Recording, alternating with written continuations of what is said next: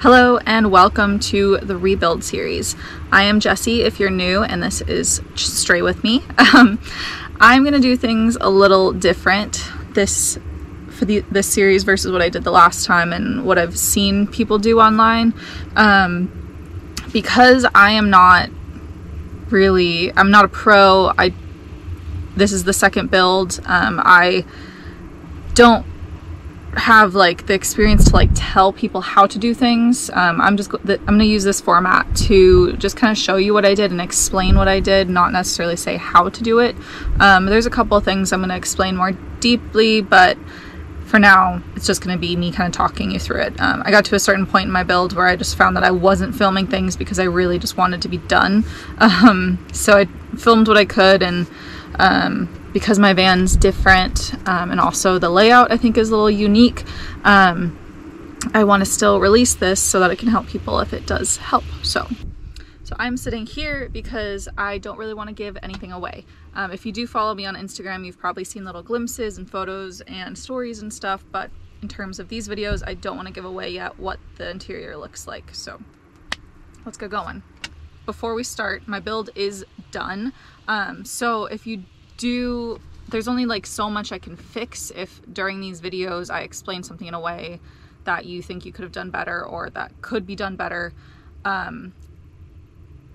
Those kinds of comments are going to be appreciated, and definitely still leave them, but just don't maybe leave them in a way that, well, I can't do anything about it. My build's done, so it would have been helpful to be uploading while I'm getting things done, but that's just not how it came out. So feel free to keep leaving those comments so that anyone who's reading them can improve upon what I've done. Again, like I said, I am not a professional, so we're just doing it my way.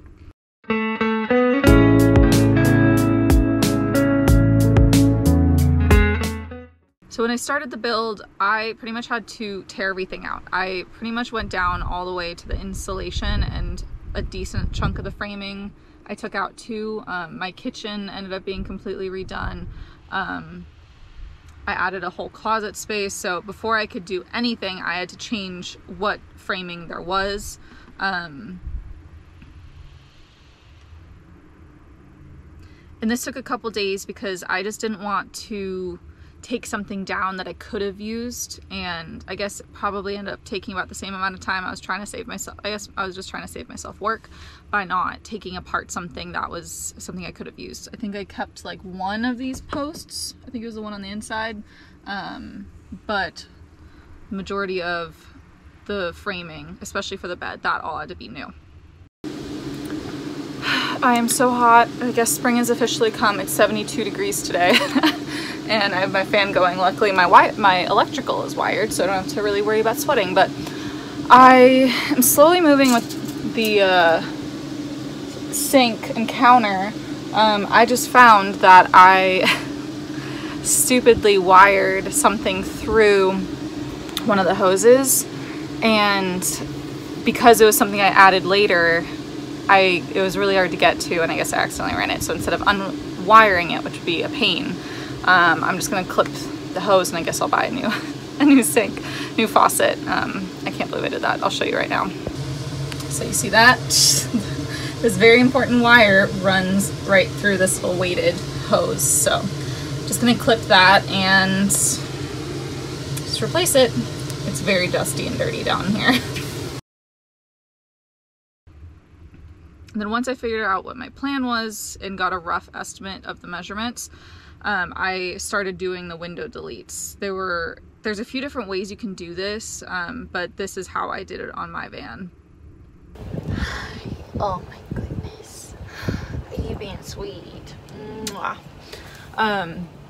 So because both of these I wanted to cover up with walls, I need to do a couple things to prep it. So one of the things is painting, and I want to make sure it is fully dry before I do anything else, and it's going to be pretty warm today, so I might as well just get it started now so I can get a couple coats in while it is daytime, before I get my actual work started. But yeah, so it's a little chilly. There's a breeze coming through because I have the windows open to help dry them as it's happening, so let's get started. All right, so to start, I have to take off the screen that's on both of those windows. I think the one that's still going to be visible, the screen I think is broken. So I'm gonna have to double check. I think it's that one.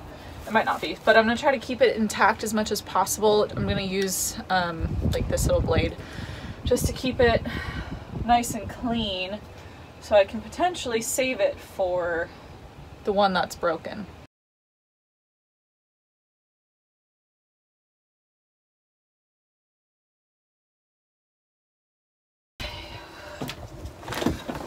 Alright, now I'm just going to wipe down the windows a little bit. I really don't care if it's super clean. I'm sure it's probably better and the paint would stick better if it was super clean, but I just don't really give a shit. It's going behind a wall anyway. It doesn't need to be perfect.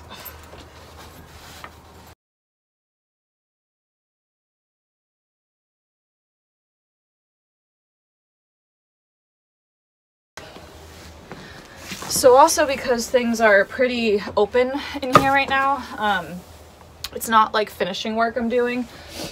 I am not putting down like drop cloths or anything because it's just gonna get walled up and repainted anyway. It's not worth the trouble. What is going on here? Okay, that's gonna have to do. Yeah, I just got a little can. I got outdoor exterior paint just to make it a little bit more durable. But yeah, it's just a simple black. Kind of, I think I said use satin finish again. I was just like, it's literally going behind a wall. It's not going to matter, but of course you have to choose something. I used a black satin outdoor paint directly on the glass. I had to do about 3 coats, and then after that I put insulation with the silver side against the glass. So that's why I put the paint down, partially to help. I think it would probably lead to some condensation if it started getting hot and wasn't like really blocked. There could potentially still be condensation, which is why usually when you do window deletes, like the ideal way to do it is to just take the window out and re-weld like the patch into whatever was there. So when you see school buses do window deletes, that's like the best way to do it, but yeah, it wasn't that important to me. Also, because those windows that I covered, they have sliders, I put a piece of wood there to make sure that it wouldn't rattle open. And this was before I put the insulation in because I wanted the insulation to cover that too. And then once I put the insulation on, I put a layer of Reflectix. That's just an extra insulating precaution, especially being a window. I wanted to make sure as much heat got blocked. So I decided to cover those windows because I never opened the curtains there in the first layout. And honestly, like windows bring in so much heat. So like if you can, it's best to, when you do build a van, potentially to get like a cargo van, like a lot of people do, instead of a passenger van. Because while it's really, like I love the amount of windows I have, it's so nice to be able to be inside if it's raining or whatever and feel like I'm kind of outside. But because those windows weren't being used anyway, they were just adding heat. I never opened those curtains, especially the one behind the kitchen, because Shasta, when she was little, I had to keep her up here and that would just radiate heat, so I never opened those curtains. And then that one was the second one close to the back of the van is gonna be the closet, so that's gonna have a cover over it anyway. Yeah, just easier to cover those windows. Next, I took down the ceiling. If you have been following me for a while, on Instagram, you've probably known about my leaking issues. So between that, wanting to actually get access to it and finally fix those leaks, I haven't had leaks so far since being in the van, but I haven't really been through a lot of rain.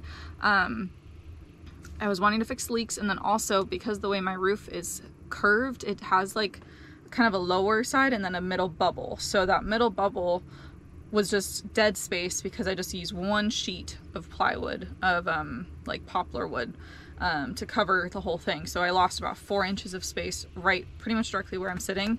And I still can't stand up, but it definitely added a lot of headroom compared to before. And having even just the fiberglass roof is really nice just to make it feel a little bit more spacious in here, but I just wanted to make the most of that. Down, I realized I had to take the insulation down because of how my new ceiling was going to go in. I did kind of a plank style, but so you need furring strips strategically placed so that there's something to screw them into. So I use Gorilla Glue to glue up, I think they were 1x2s, and I ended up using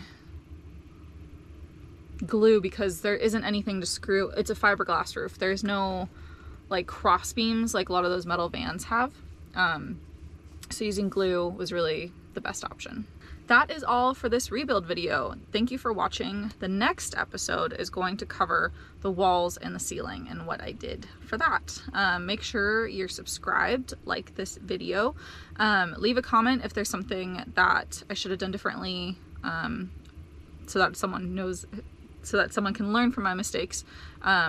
Also hit that notification bell if you don't want to miss the next video in this series, and I'll see you soon.